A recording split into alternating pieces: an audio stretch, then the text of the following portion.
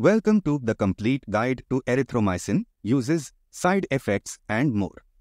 In this video, we will explore everything you need to know about erythromycin, a commonly prescribed antibiotic.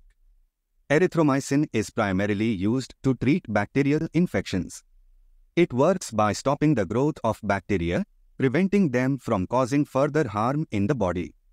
This medication comes in various forms, including tablets, capsules, and even a liquid suspension.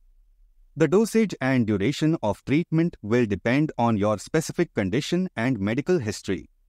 Erythromycin has a wide range of uses.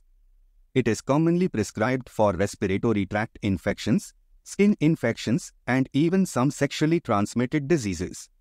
Now, let's discuss the potential side effects of erythromycin.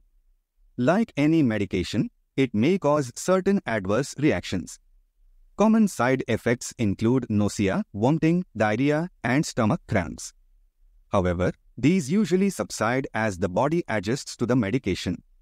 In rare cases, erythromycin can cause more severe side effects, such as allergic reactions or liver problems.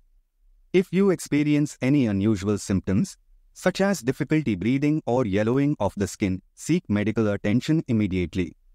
It's important to note that certain medications and supplements may interact with erythromycin, reducing its effectiveness or increasing the risk of side effects.